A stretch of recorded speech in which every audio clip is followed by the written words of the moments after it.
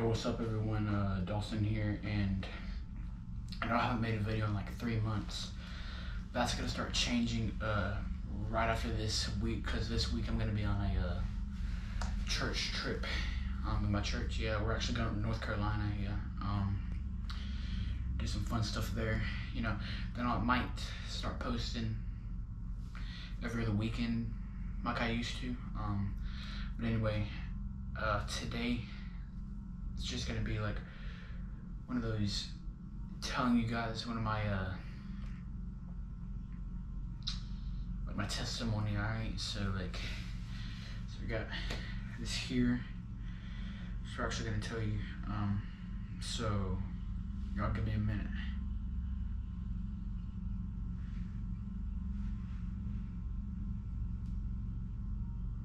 So a lot of you guys probably don't even know, but I have a disease called TSC, and it's short for tuberous sclerosis. And every day I struggle with things like bone aching, you know, or whatever like that. My story's pretty simple. It starts off in 2011, yes. When I was about 5, I was not your normal 5-year-old. Had seizures every day. Yes, every day. I had like 10 seizures a day, which you can imagine was pretty dang bad. In November 2012, when I was about 6, I got diagnosed with TSC, tuberous sclerosis. Now, in November 2012, I entered a hospital and surgeons greeted me. I was of course pretty shy and nervous, knowing that something huge was about to happen to me and was going to change my life forever, legit. Surgeons took me to room 307 or something, and we waited for other surgeons to come. It just took about 15-30 minutes. As soon as they entered my room, I was a little freaked out. Yeah, I was about to go into this big, huge machine I had never seen before. This machine was called a MRI machine. They told me everything was gonna be just fine, and I believed them. 7 minutes later, they brought me to the MRI machine and told me to lay down on the MRI bed. When I was on the MRI bed, it was pretty uncomfortable until they put warm blankets over me, guessing that it was gonna be a bit before they were finished with me.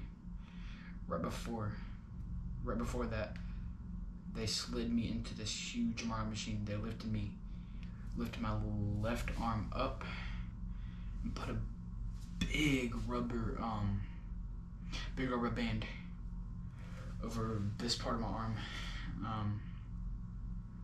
and they checked to see if my veins were doing pretty good, were there, and they were. They checked my veins and they stuck a needle into my arm right here, like this, right there.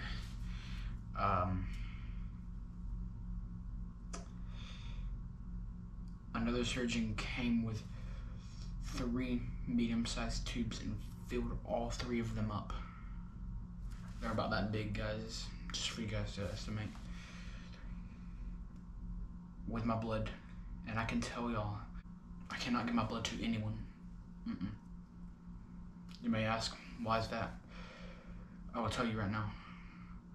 Because you might have to go through the same stuff I went through. When they got finished drawing my blood, they stuck another needle into my arm. The difference this time was that it had anesthesia in it going through it, which was gonna put me right to sleep. Try to give you guys some, like, what it was like. I didn't know I was going to fall asleep because I was literally a 6-year-old, yes, 6-year-old kid going through all this difficult stuff. 2 hours later, I woke up. Where am I? told me to stand up. As soon as I did, I almost fell over. Let's see. Another surgeon caught me and put me in a wheelchair. I had gotten into the wheelchair and moved to the surgery bed. I was so scared I started to panic, or started freaking out. But they once again said, everything is going to be just fine. In that sudden moment, I felt really calm. They set me on the surgery bed, and they put a weird gas mask over my face.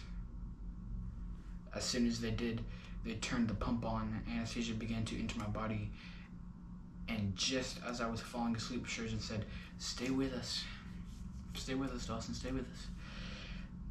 I knew those words were going to help me, and when they said those words, I began to feel dead. I began to feel dead but alive at the same time. But I was alive. Doesn't that sound so strange to you guys? Yes, it does to me. Well, that's what anesthesia will do to you. When I was asleep, my soul rose out of my body, and I could see my head getting worked on. Surgeons, which was the most crazy thing I've ever seen in my life. People call me fake. Other people believe me. When they got done with the surgery, I had to stay in the hospital for like 3 more weeks. People came to visit all the time. One thing I remember is that one time my Uncle Rhett came to visit me, and we took pics. I'm actually glad we did, because a couple years ago he had a heart attack. Yeah.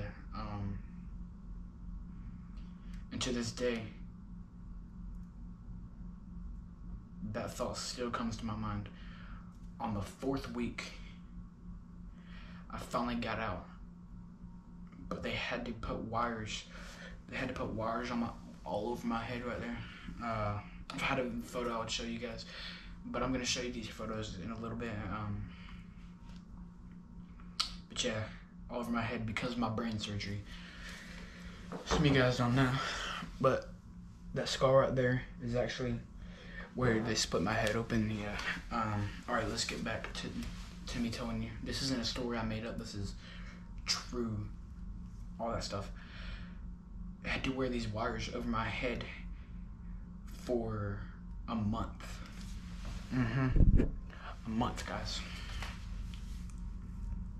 After that, it was kind of hard to breathe, so they gave me a oxygen mask with a dinosaur, or an oxygen machine with a dinosaur mask so I could breathe. I had to wear that for about 1-2 years. And when I was 7 years old, everything was over for my brain surgery. And unfortunately, I missed 2 years of school. When I was younger, like after my brain surgery, after all of my surgeries, I still had to get blood work every month, which I was starting to get used to. Yes. I used to freak out over these needles. Nowadays I'm just like, go ahead, and I just go. That certain tactic helps me. Blood doctor told me to do that, and it's actually helps pretty good. I'm now almost 16 years old, and I take a lot of medicine, being BioCleanse, Ease, probiotic, Afinitor, chemo, which makes my legs, arms, and all that stuff hurt. Still get blood tests every year. To this day, I still remember getting brain surgery and staying at the Ronald McDonald House. And I wrote about this because I want people to know everything's gonna be just fine. I feel God did this to me. He's using me to show you guys that even if you have a disease, you can get through it all. Like, legit, like, I was sitting in church today and the pastor was like, hey, God uses the sickened to, like, show people that God can do anything. Yes, legit, he can do anything. I'll pop up some photos, but we're actually gonna read a verse here. So yes, if you guys will pop up to page, or hold up.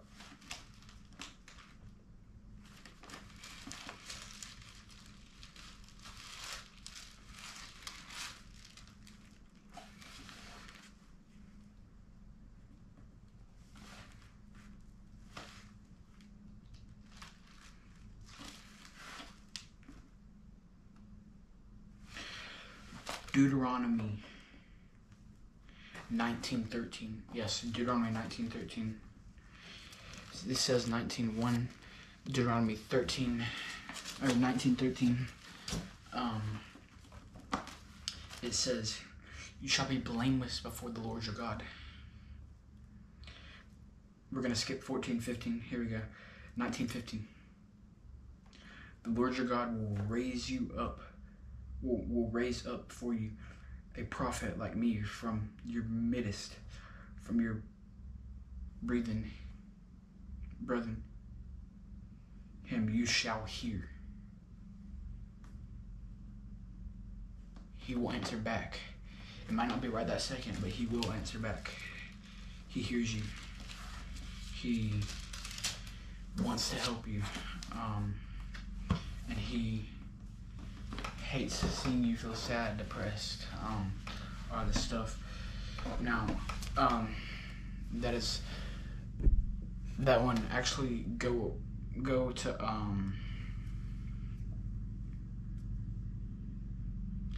2 Corinthians 1. Are we beginning to praise ourselves again? Are we beginning to be selfish, judgmental? Not telling people about who he really is. We need to step up our game. Outer appearance, God doesn't care about outer appearance as long as you tell people who God really is. Do we really know who God is? Go to Matthew 5:44. Love your enemies. Even don't have hatred of one another. Philippians 4:13. I can do all things through Christ who strengthens me. Yes. I can do all things through Christ who strengthens me. When Satan tempts you, don't let him win, okay? Remember, God loves you. Jesus is God. Trust him for everything. Repent and trust in God. For you would want to go for it. If that sin is bad enough, you shall pluck out your eye. For it is better to go to heaven with one eye than to go to hell with both. So, yes, hell with two. Anyway, repent, for the kingdom of God is at hand. But see you guys later. I hope you guys enjoyed this. Hope you liked my testimony. See y'all guys next video. It might be today again, I don't know, but see y'all later. Peace.